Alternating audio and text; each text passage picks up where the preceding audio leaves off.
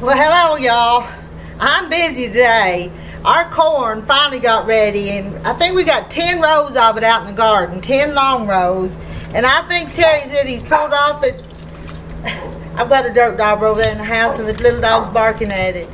And he's pulled off some of them. Let me show you these ears of corn. Some of them are really pretty. And I think I'm going to can some of them. I'm going to put some of them in the freezer like that.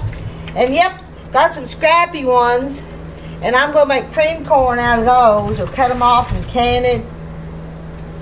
You got some like that and some like that. So we've been out shucking it, and I'm going to wash it and get ready to get it put up. Got put up stuff. When you garden, you got to put it up.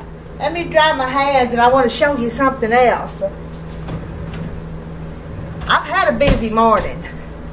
So let me turn you around here. Let me turn you around. Follow me. Come with me. Now over there I've got some water boiling to blanch my corn. And I've even got bread rising this morning. Need to make us a loaf of bread. But the mail came. Let me sit down here. The mail came this morning, July the 5th, and I got my first quilt block and our quilt block swab. I need to get busy sewing mine, but I showed you why sometimes I don't get it done, because I got to do that other stuff. So we're going to see the first one that I got. I can find a way to open it without just tearing everything up here. It's from Linda Denton. Linda Denton sent out the first one. Like open up for Christmas. I see it. Oh my goodness. It's so pretty. Look, that's my first block in the quilt block swap. You guys have to show me yours. That's beautiful, Linda Denton. I love it.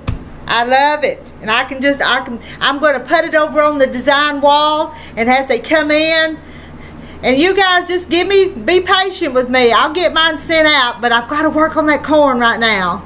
So even this video is going to be short and sweet so I can get back to work. But I wanted to open that on the camera. Alright.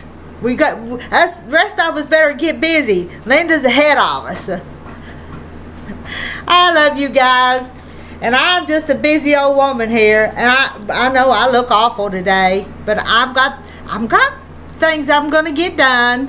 It may take me a little longer, but I'll get them done. Anyway, I'll talk to y'all later. Bye.